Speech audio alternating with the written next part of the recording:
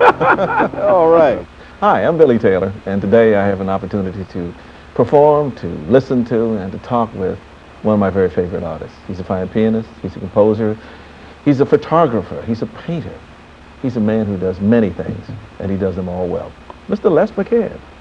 What we need to talk about is the early Les McCann and some of the stuff that you really put into the vocabulary of all the jazz musicians. Oh, now, boy. one of the things that I relate to, I remember the first time I heard you, you were playing a very gospel-oriented piano. Where'd that come from?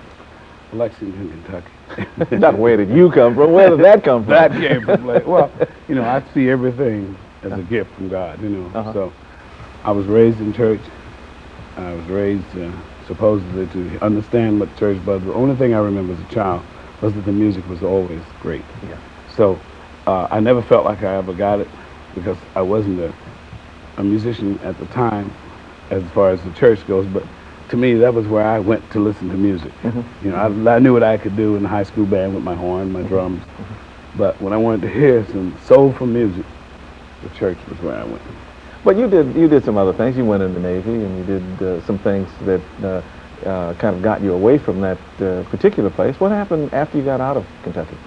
Well, I just remember, so before I left Kentucky, one of my high school teachers, actually, yeah, 7th grade, junior high school, the first day we got in the class, she said, if you ever want to be somebody, get out of Lexington.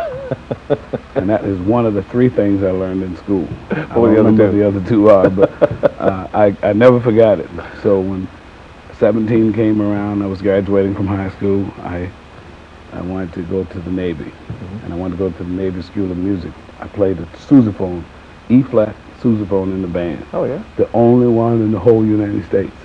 But I knew how to play it. I went to take my audition in the Navy band. They never heard of a E-flat sousaphone, 4-valve performance. So I couldn't go in the Navy band. I flunked that test. I said, I can't go back to Lexington, do anything to me. Send me to the Air Force. So I joined the Air Division of the Navy and got stationed in California and started going around hearing music, meeting people all over, and it was just great. Well, let's play something together. Okay, please. Yes. You were telling me, as a matter of fact, you were showing me a piece that you had written, the thing in E-flat. That's really pretty. Oh, boy. What's that called?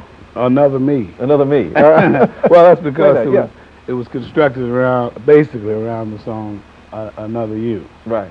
And I wanted it to be like a simple, we play it different in the club. We play it very slow with the soprano player just dragging it out. We get into it and make it very dramatic and all that. But we play it as a samba sometimes. That's traditional in jazz in terms of using someone's harmonic structure and saying, hey, that really feels good, that's something that I enjoy improvising on, but this is the kind of melody I want to superimpose on that. Yes. Well, okay. Want to try? Sure.